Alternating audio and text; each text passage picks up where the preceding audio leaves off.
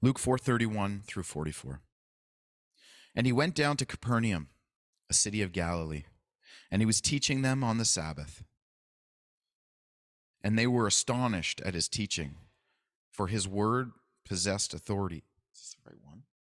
Okay, sorry. And in the synagogue there was a man who had the spirit of an unclean demon, and he cried out with a loud voice, "Ha! What have you to do with us, Jesus of Nazareth? Have you come to destroy us? I know who you are, the Holy One of God." But Jesus rebuked him, saying, "Be silent and come out of him." And when the demon had thrown him down in their midst, he came out of him, having done him no harm. And they were all amazed and said to one another, "What is this word? For with authority and power he commands the unclean spirits, and they come out." And reports about him went into every place in the surrounding regions. And he arose and left the synagogue and entered Simon's house. Now Simon's mother-in-law was ill, with a high fever, and they appealed to him on her behalf. And he stood over her and rebuked the fever, and it left her, and immediately she rose and began to serve them. Now when the sun was setting, all those who had any who were sick with various diseases brought them to him. And he laid his hands on every one of them and healed them. And demons also came out of many, crying, "You are the Son of God." But he rebuked them and would not allow them to speak, because they knew that he was the Christ. This is the word of the Lord. Praise be to God. C.S. Lewis, you might know, he wrote a children's series called The Chronicles of Narnia, and it really is a beautiful metaphor of the Christian faith. In the first book, The Magician's Nephew, C.S. Lewis poetically depicts the scene of creation, and this painting is an attempt to capture that scene. Jesus is represented by Aslan. He's a lion, that you see his silhouette there. And Jesus' word is represented by Aslan's roaring song. Listen to C.S. Lewis's beautiful writing and gaze on this painting as I read this scene of creation, okay?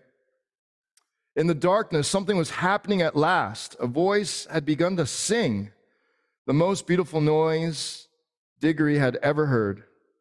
It was so beautiful he could hardly bear it.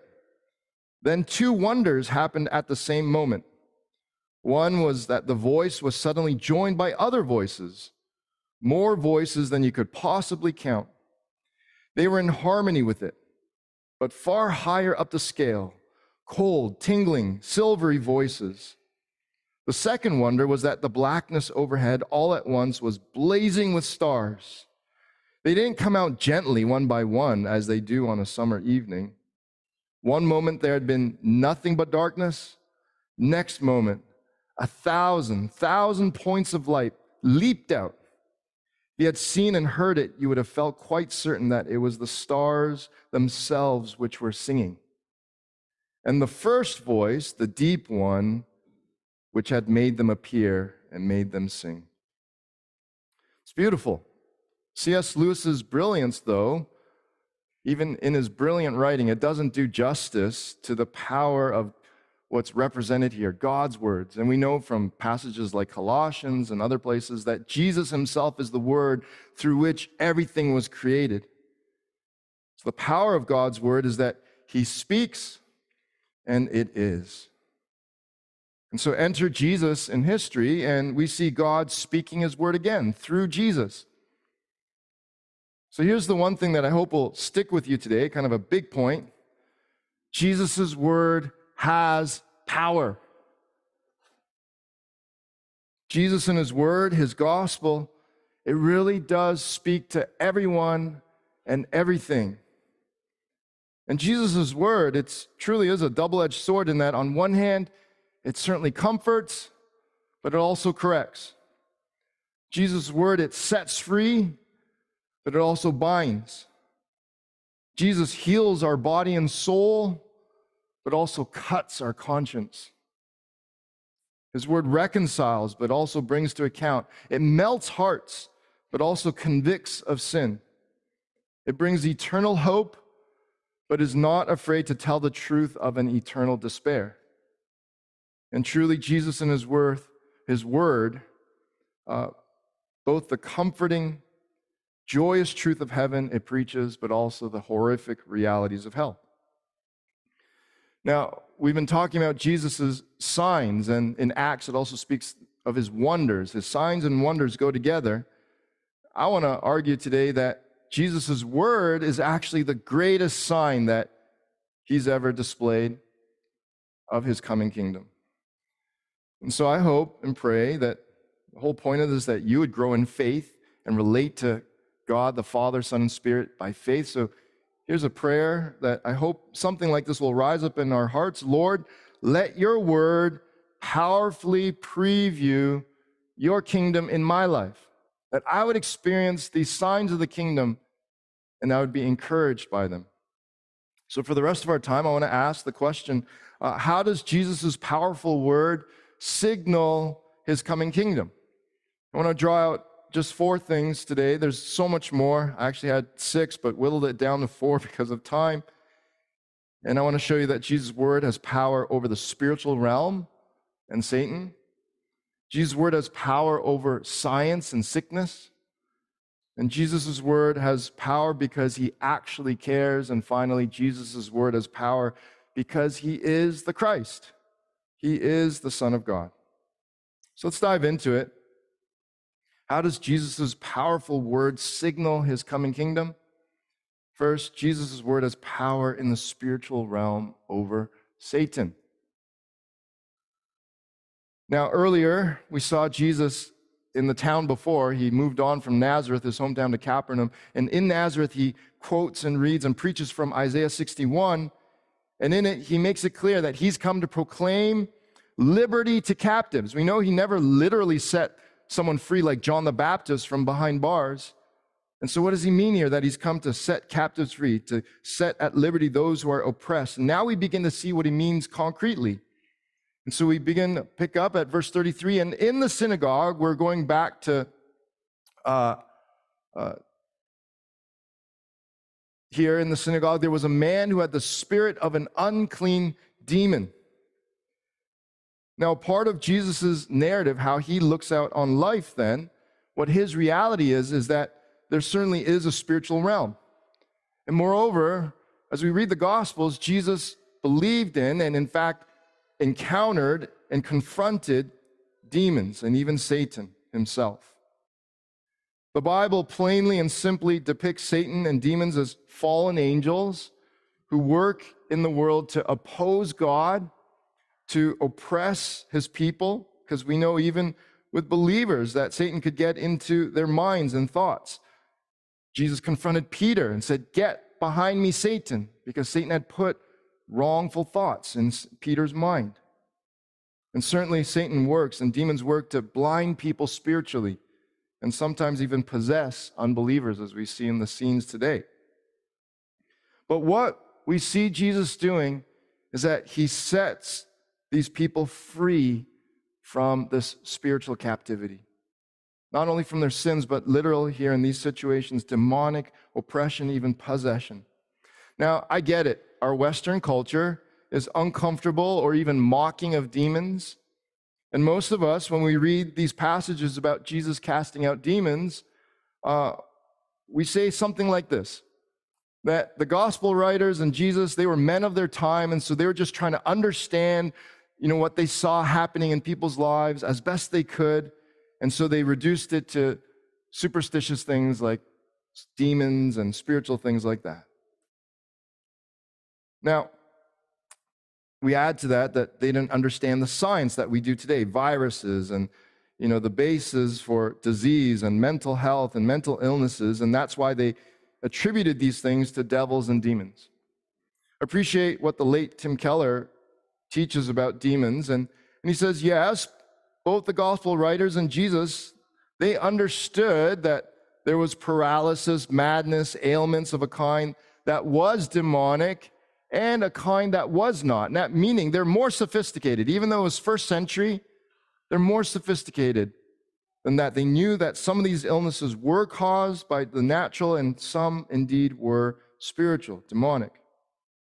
So I appreciate what Keller says here, that Jesus Christ, he didn't believe in demons and demon possession out of ignorance, but he believed in it out of conviction.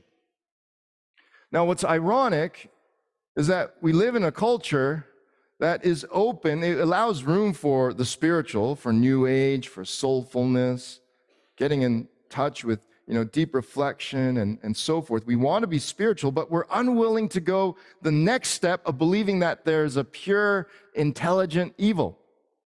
Demons.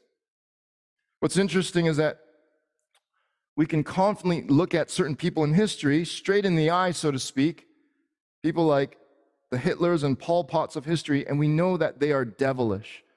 They're pure evil, but we try to fit evil in a box. We try to just explain it away with our human intellect, our human understanding, be it psychologically, sociologically, or scientifically. Now, I haven't read this book, but someone explained to me that a Jewish thinker, Andrew Delbanco, he's a professor at Columbia, he wrote a book called The Death of Satan.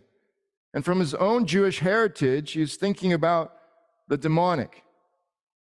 And in the book, his main idea is that it's actually tragic in the West that we lose a sense of transcendent evil, that there is something called the demonic. And he uses the Holocaust to prove his point.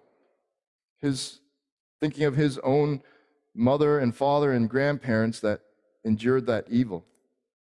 And he says, look, when you think of the Holocaust, we can't just explain away the Holocaust with our human understanding, psychologically, sociologically, scientifically, as evolutionary biology, because you end up either, on one hand, just insultingly trivializing that part in history, or you become really cold. And so let me try to unpack what he means. When it comes to the Holocaust, psychologically, if you're just going to just say that the Nazis just needed a little more tender upbringing, it's because they were so terrible people because they had bad parents, then that becomes very insulting. Sociologically, if you're just going to say that the Holocaust was the result of Northern European racism, that Northern European culture was more racist than other parts of the world, then you begin to dehumanize just like the Nazis did. You're actually doing what the Nazis did and just taking whole swaths of people and putting them in one big category. Scientifically, if you're going to say that the Holocaust was just a cold byproduct of evolutionary biology and natural selection and survival of the fittest, because that's, if you're just truly an evolutionist, that's what you believe, that things like that in history are just natural, just survival of the fittest, just the course of nature. And so if you're a true atheist, then are you able to say that? Are you willing to say that the Holocaust was just the result of a natural scientific process? So Delbanco's point is that if we're honest, our human intelligence lacks the resources to explain some of the real evil that we see in the world. But the Bible, on the other hand, reveals to us that there is an ultimate intelligent designer, namely God the Father, Jesus the Son, and the Holy Spirit, and that a part of his creation was the spiritual realm, which included angels who eventually rebelled. And so there was Satan, the head, the adversary, and his minion demons. And so there is an intelligent evil in this world that opposes God, God's people, and the gospel of grace that would save humans from eternal punishment, and opposing it at every turn. The devil, pun intended, is hell-bent on destroying Christians and their testimony and stopping the progress of the gospel. So this is why Jesus, as he proclaims his gospel, you see demons being flushed out into the open. And so this demon here, we see that he cried out with a loud voice, "Ha! What have you to do with us, Jesus of Nazareth?" So they're identifying the human, the Son of Man, Jesus of Nazareth, but they know who he is, that he's also truly divine. He's the Holy One of God. And so Jesus is like a UV light that reveals the unseen stains and mess that are hard to detect in broad daylight. And so the demon cries out, ha. Now, I believe this is actually misspelt. Should be the other way around. Should be, ah, because they're fearing. They know who Jesus is. They know their destiny. And they know that he's come to once for all begin that final work of destroying Satan and all that he's incited to rebel against God and leading man in against rebellion against God. They know that Jesus is not only the Son of Man, but he is the Son of God. And this is why the demon here seeks to broadcast that Jesus is the Son of God. There's actually something devilish here, something conniving. What's the demon's play here? What's his attempt at a tactical, strategic move here? Why would broadcasting that Jesus is the Son of God hamper Jesus' witness at this point? The commentators I read, they all agree, consistent in Matthew, Mark, and Luke's Gospels, is Jesus' priority to keep his identity as the Son of God under wraps until perfect timing. There's a right timing and progression to Jesus being revealed for who he truly is. In part, this was to avoid Jesus' ministry going astray to becoming a mere geopolitical uprising. Because we see as Jesus did his miracles and taught, the crowds grew larger and larger. But Jesus' whole point wasn't for his movement, his ministry to become a political movement, an earthly political movement in that time in history against the Roman government. First century Jews under Roman occupation, they were painfully longing for their Messiah and expected him to be this perfect mix of a powerful military leader combined with a powerful religious ruler. And so this is why we see even the disciples after Jesus' resurrection, before he ascends back to heaven, in Acts chapter 1, they're asking the resurrected Jesus, Lord, will you at this time restore the kingdom to Israel? Before the Holy Spirit was poured out, their understanding was still not perfect. It was limited. And they were envisioning a geopolitical movement. So in the Gospels, we see Jesus progressively revealing his identity to his disciples to the point at a key moment, he asked Peter, who do the people say that I am? And even then, they weren't sure. It wasn't definitive that he's the Son of God, he's the Messiah. But Peter answered, you're the Messiah, meaning there was a progression. So certainly here, it makes sense that the demons would want people to know this is the Son of God, meaning if we can get this movement going to take Jesus' ministry and his purpose of being on earth just a little bit astray, meaning Satan would have been completely fine and in fact tempted Jesus in the wilderness to become a king, a victorious, mighty king without going through the path of a suffering servant. But Jesus knew, no, his path is not to be a victorious earthly king at this point in history, but his only crown would be of thorns, and his only elevation would be on a cross, to be a suffering servant. So, Christ follower, Christian, be encouraged and strengthened. What does Jesus do? He rebukes him with a word, powerful. Be silent and come out of him. So simple, so effective. And the demon can only submit and obey. Well, asking again, how does Jesus' powerful word signal his coming kingdom? Next, I want you to be encouraged that Jesus' word has power over science and sickness. Jesus' authority is not only over the spiritual and Satan, and it's appropriate that Luke, Dr. Luke, who wrote this gospel, being the beloved doctor that he is, he records in the next scene, we'll see Jesus having authority over even fevers, viruses. Now remember, Jesus, his ministry, it was three-pronged. The main purpose was to proclaim, to preach, to announce that God's kingdom, Jesus' kingdom is near, and that we're to repent and adjust our attitudes and really turn to God. And then the other two prongs, it seems they were pretty equal in priority, was to set people free spiritually, meaning from demons, their spiritual captivity, and to heal people physically. And we see in this next scene a beautiful picture of that.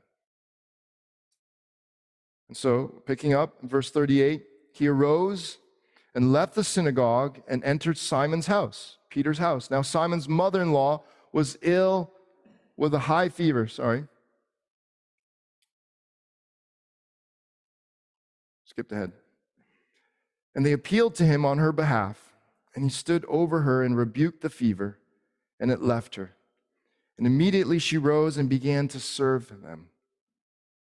Now later, Luke records in his second volume in Acts, he explains that men of Israel, this is Peter preaching, Luke records this, men of Israel, hear these words, Jesus of Nazareth, that man attested to you by God with mighty works and wonders and signs. So there it is.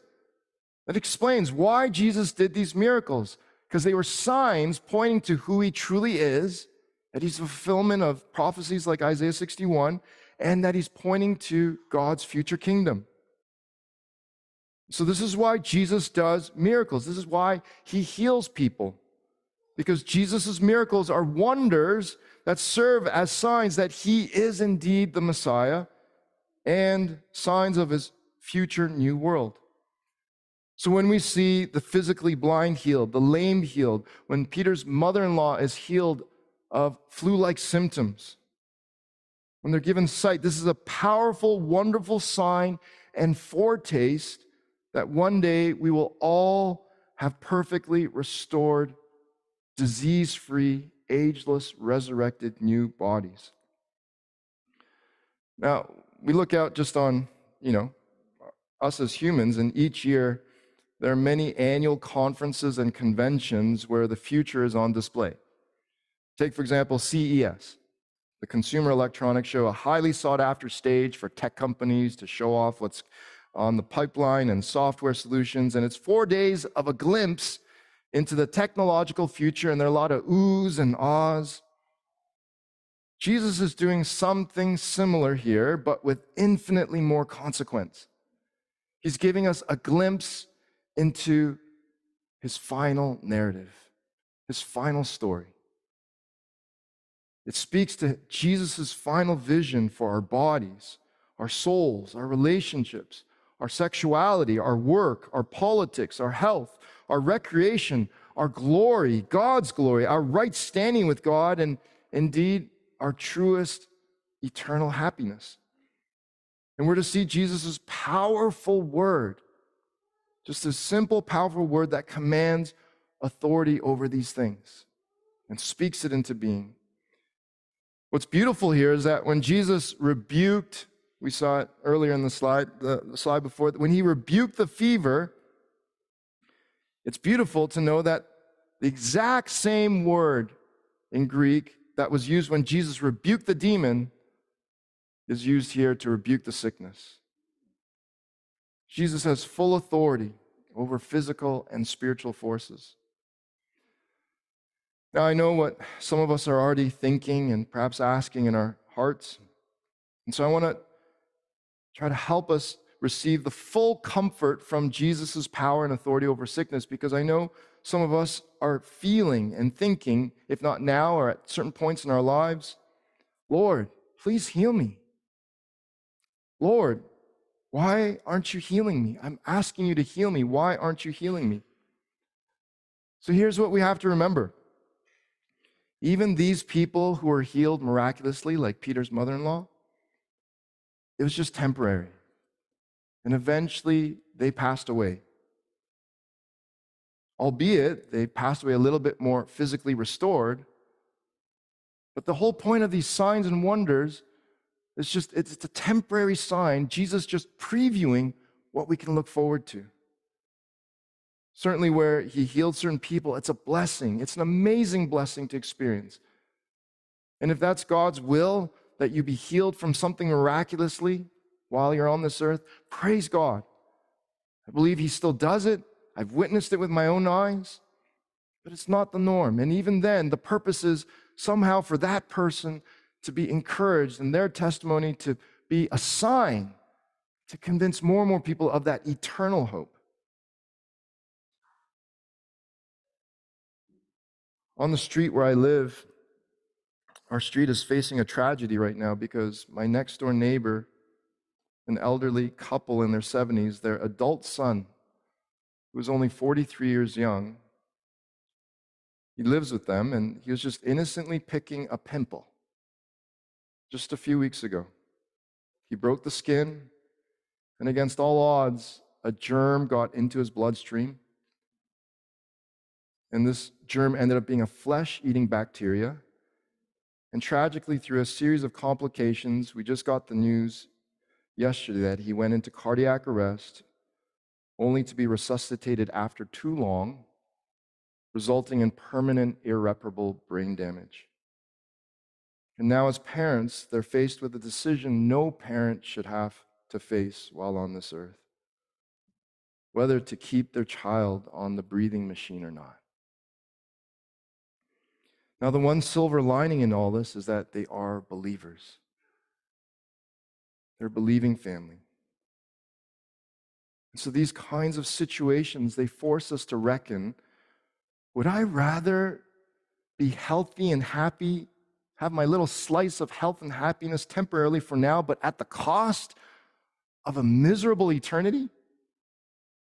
So even as Christians, we can become childish. Say, Lord, why won't you heal me? And we lose eternal perspective. Or is there happiness that can last forever after this life, a health that will last forever after this life, even if in this life I face my share of pain and suffering? So this is why we need to ask again, how does Jesus' powerful word signal his coming kingdom?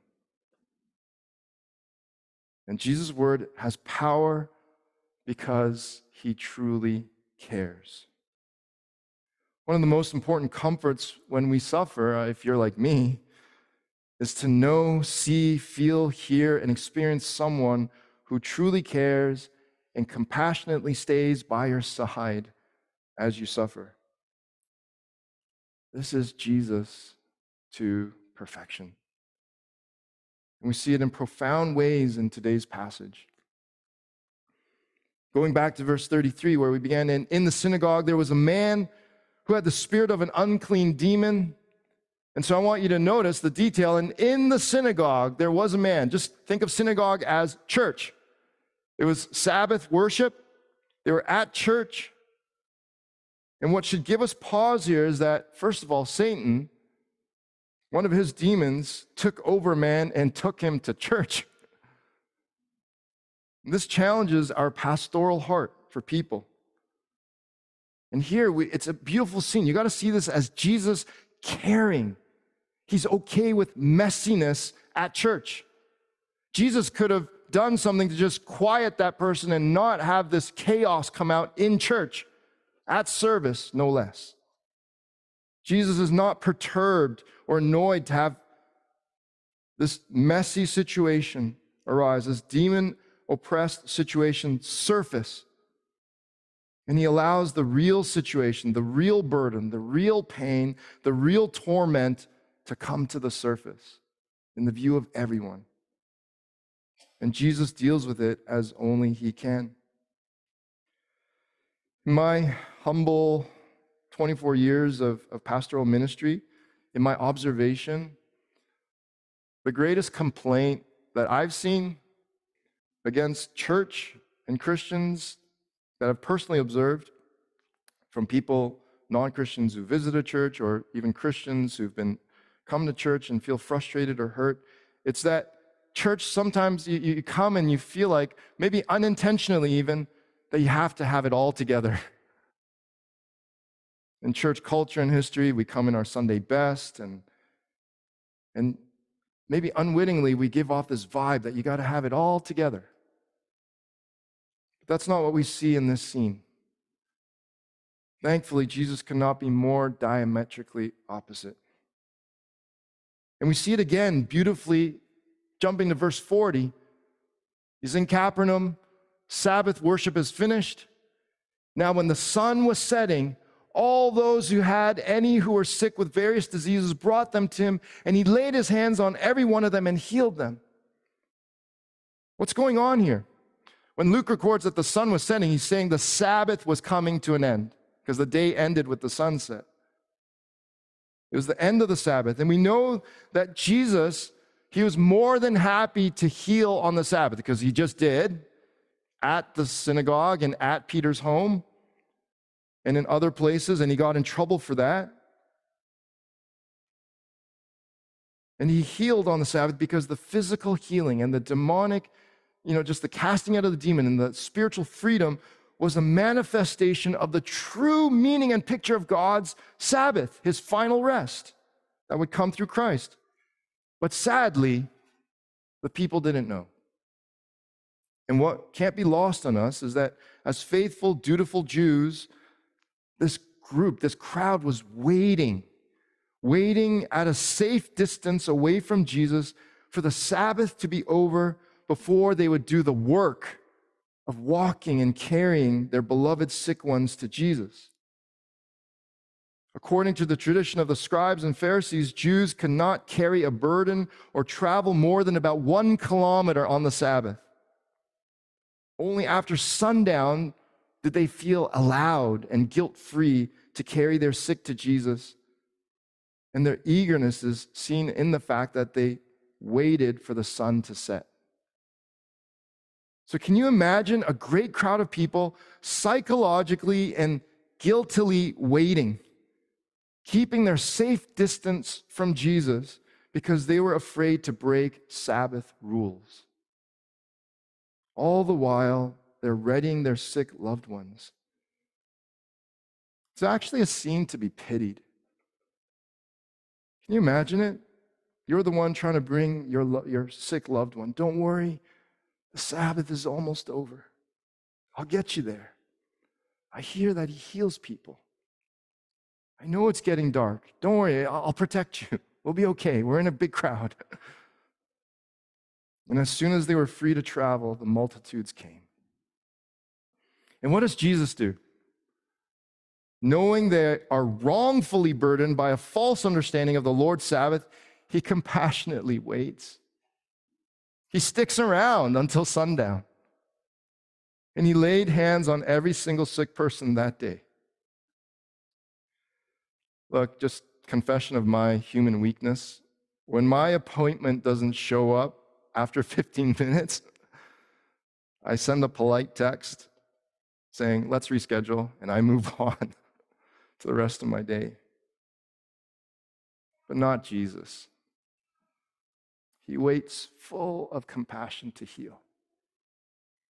I hope you see his tender care here. Truly, what a Savior. And so as the saying goes, the pithy saying goes, people don't care about what you have to say until they know you truly care. Jesus is the paragon, the best example of that.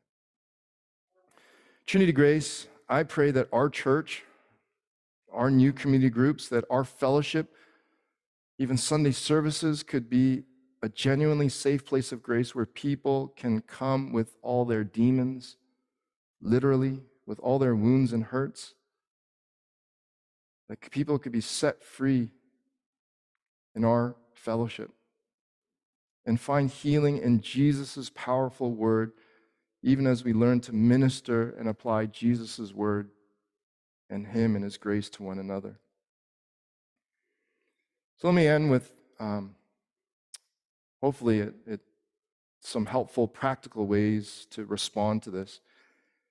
And so just asking one last time, how does Jesus' powerful word signal his coming kingdom? Jesus' word has power because he is the Christ, okay? He is the Messiah, the Son of God. How do we see today's scene ending? And the demons also came out of many after sunset, crying, "You are the Son of God." But again, Jesus rebuked them, and he would not allow them to speak because they knew that he was the Christ. It wasn't the timing. Pastor Tabidi Anyobile reflects more beautifully than I can on this passage, so I'll just read his thoughts and his call to action. So first, to friends who don't believe yet. Beloved, do not let demons that cannot be saved acknowledge more about Jesus than you, whom he came to save. Demons have enough sense to ask, have you come to destroy us? The demons knew he could. Their only concern was when. They did not assume they had unlimited time to carry on their wickedness. They knew their days were numbered. So also the days of man's sinful rebellion are numbered too. You'll either end your rebellion by repenting now of your sin, confessing it to God, and asking for his forgiveness through Jesus Christ, or Jesus will end your rebellion by demonstrating his holiness in eternal condemnation on that judgment day. So, friend, don't sit here in your sins and fail to ask the Lord, will you destroy me because of my sin? The wise man repents. The wise man returns to Jesus. The wise man recognizes that Jesus is the Son of God, the chosen one of God. So be wise. Recognize Jesus. Come to him while you can be saved. To Christians, the response of these demons, ironically, has much to teach us. Look how loudly they proclaim that Jesus is the Holy One of God and the Son of God. With a loud voice and shouting, they proclaim that Jesus is the Son of God. That's how demons acknowledge Jesus. Do we acknowledge Jesus as loudly? Or are we in some measure ashamed to proclaim Christ more boldly than we do now? And if we are ashamed of Jesus before men, Jesus teaches in Luke chapter 9 that he'll be ashamed of us before his Father in heaven. And so, Christian, consider how the demons obey Jesus. Are we quicker and more joyful in our obedience to Jesus than the demons are? They obey him because he exercises raw authority toward them, and they have to submit. But towards us, he shows love. How much more should we, who have been loved by God through Jesus, his Son, show our love toward him in a quick, glad, and full obedience? Let's pray.